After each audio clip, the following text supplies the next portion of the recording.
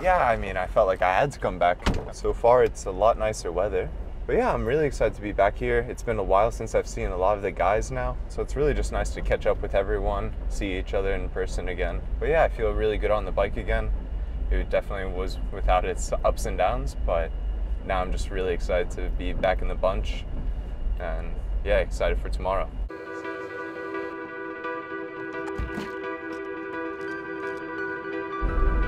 I think it's also kind of special just for the team as well. Being a British team, it's kind of our opportunity to race in front of our home crowd. It's not often there's that many races in the UK, so I think that's quite cool as well. What are you guys going to be doing this evening to relax after a hard day on the bike? Playing Uno. We got Monopoly deal, so we play that. We played that last night. We played it on the odd transfer. You know, there's a few rules and it's quite a complex game, so Ben struggles with Monopoly deal sometimes. So that led us to try and source a simpler game. So we've managed to source Uno. We've already got it. I've given the guy his gift. So it'll probably be Uno. We have a transfer this afternoon after the stage, about an hour, so not too bad. Get back, massage, bit of grub, bit of Uno. Jobs are good.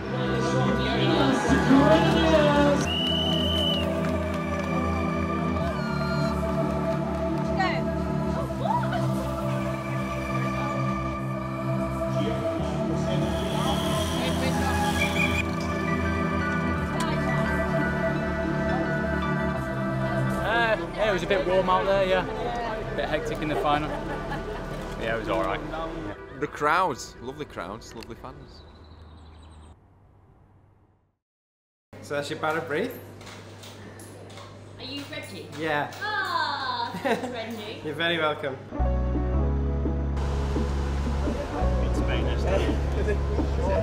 Listen to your podcast, mate. It's great. Oh, thank you, mate. Pretty much the same thing every morning, you know, 3-egg omelette cooked up by the marvellous chef, and then I'll follow that up with a big bowl of porridge, some strawberries and berries, and then I'll finish off with a bit of toast. Hello, Tom. How are you today? Yeah, that's right. I'm just listening to what Conrad had for his breakfast. I was a bit disappointed, honestly, mate. Here, look, can I see this? Yeah. Alright, here we go. We got 85 time trial, 84 breakaway. Although I think I've only done 1 or 2 breakaways in my career. 68 climbing, 80 sprint. That's a bit overrated, maybe. 75 GC. I don't know. That's not bad for a Neo Pro, but better than Ben. That's all that matters then.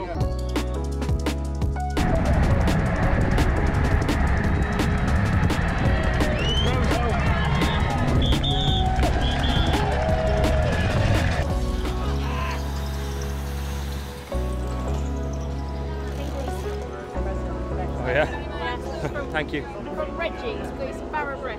Oh, Barra Breath, homemade? Yeah, that's right. Before you can give them Carlos and Magnus some. Oh, brilliant. Talk to me about stage 3. Favourite thing about racing in Britain, I think it's the crowds, the roads, the road surface, you know, train on it all the time.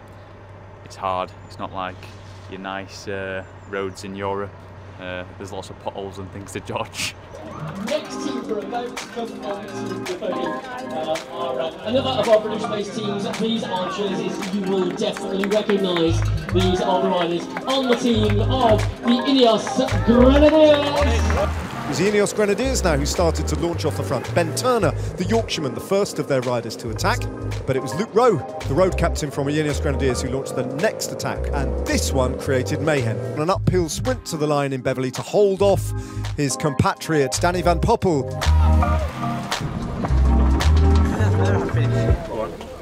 55.968. Sure. Here we go. Look at this, dressed for the occasion. Ben, what do you miss most about Yorkshire when you're on race? Oh, I don't know, but I don't know if it's it's more of a British thing. I miss M&S. Is this the closest that you've ever been to Sheffield? Yeah, I reckon so. If you had to pick a character, who would you be? Robin Hood, Little John, or the Sheriff of Nottingham? I'd have to be the sheriff. Can I just say to the ladies and gentlemen that Magnus called Robin Hood Peter Pan today, so it was absolutely lying. I looked out of the bus and I was thinking, what are all these Peter Pan hats? Who's winning? What's the controversies at this moment in time? I absolutely smashed it again last night, and 2 wins for Big Ben. That's the score. But we need to clarify this debate. Can you play 2 reverse cards, or how does that work on top of each other? Okay, I'm going to put that out. Can you play 2 reverse cards on top of one another? Oh, I think that's a yes, actually, Ben. So does that mean that you're still winning?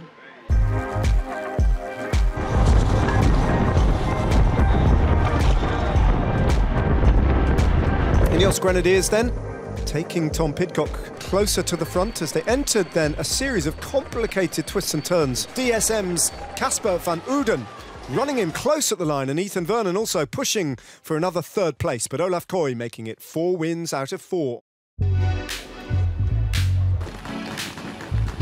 What's your favourite British meal? Fish and chips.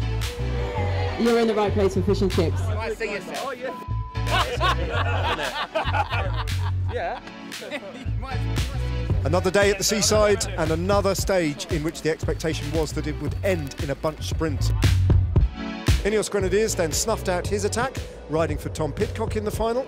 And then Olaf Koy opened up his sprint but found himself on the back foot and barging in the company of Ethan Vernon. Vernon then found the gap, the British rider, and with 50 metres to go, lunged for the line, only to find himself pipped to the post by the slenderest of margins.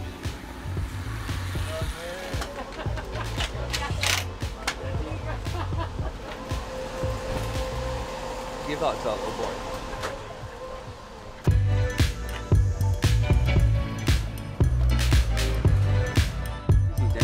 You know that Ben has another talent, everybody. No, well, I didn't know he could do that, but he can groom the dog. Connor, can you tell us about your alter ego, DJ Flatcap? DJ Flatcap, he comes out normally in the off-season and only on the bus. It's a hard job. You've got to keep everybody entertained.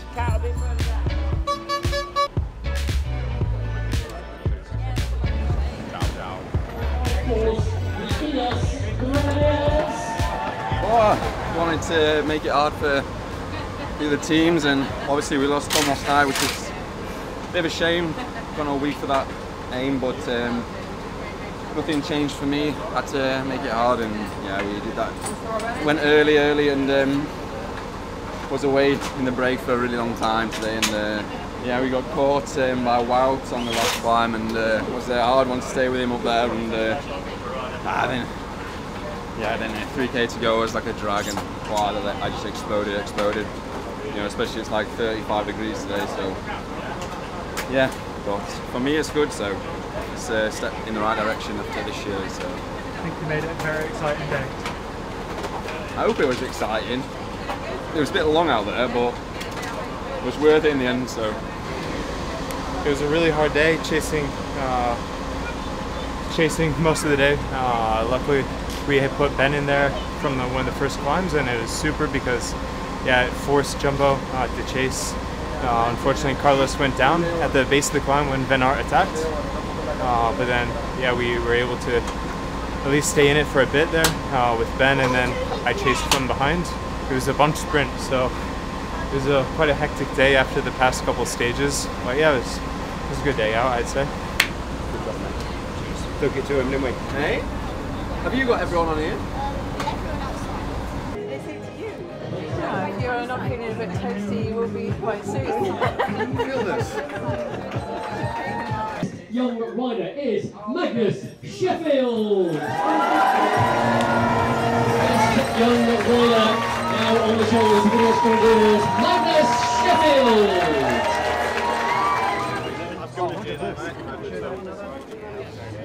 Let's get a picture of this, mate.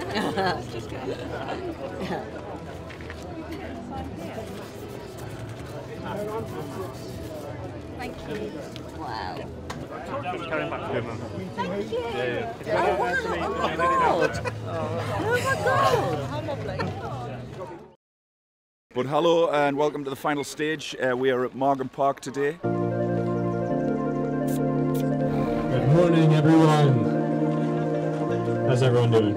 I said before, it's not very often we get to race at home in the UK, and then even more specifically back home in Wales, so racing on roads that I've grown up riding. We were speaking to G yesterday, me and Magnus, and roads that me and him have kind of learnt our craft over the years and slogged it out in all types of weather. So to be racing on these roads in front of many friendly faces I know and love is pretty special. Just want to enjoy the day. So Magnus, you're just 3 seconds off the lead. It's been a close race so far. What are you expecting today? I'm expecting some fireworks. Yeah, we have some real hard climbs. It's quite flat for the first 80k, but then we swing inland and head up these beautiful Welsh climbs, so I'm hoping for some chaos up there. Magnus, Luke Rowe's cycling club as a child was named Mendy Fires. What are their club colours? Blue, yellow. Brilliant. Thank you all for coming out. We've got a big day ahead. You know, we're on the back foot a bit here. It hasn't been the perfect week. We lost Tom. Carlos crashed yesterday. Magnus is flying the flag. So it's a big day. We're going to throw the kitchen sink at it. All or nothing type of day. So hopefully we come out on top. And as the rain receded and the sunshine came out, INEOS Grenadiers then started to ride aggressively, setting things up eventually for a big attack that would shake the back end of the race. It was Carlos Rodriguez of INEOS Grenadiers then who attacked. To win the stage and the race, today was the day that suited us the best, so we needed to try to force Jumbo and the other teams to chase, to put us in a good position, and that's what I tried. We went with Stevie, tried to give us big gap as possible, and then go all into the finish. In the end I could get the victory, not the general classification overall, but yeah, we have to be happy. Magnus was also very strong in a good position, so yeah, just congratulate Wout because he has been super strong overall in this race, and yeah, looking forward for the next things. The time gap for Carlos Rodriguez as he took the win wasn't enough for him to climb to the top step of the podium, but the victory was secure from the moment that he attacked Stevie Williams. Meanwhile, behind and finishing in second place, Wout van Aert managed to hold on to the general classification. You made it. Good job.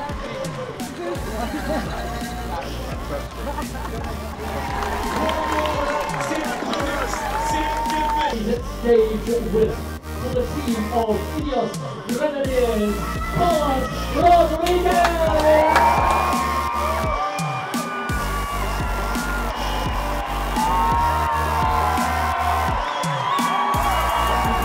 Best Young Rider Award is taken by the order for the team of the INEOS Grenadiers, Magnus Sheffield!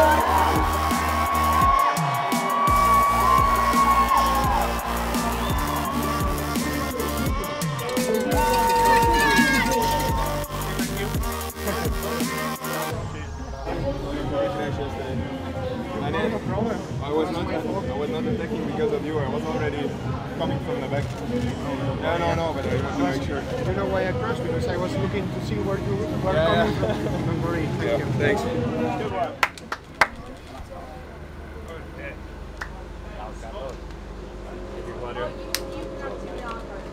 Yeah. Good job, mate. Solid riding, like solid riding. I told him, if I go all into the finish and I win, you have to give me some fish and chips. So now it's his turn.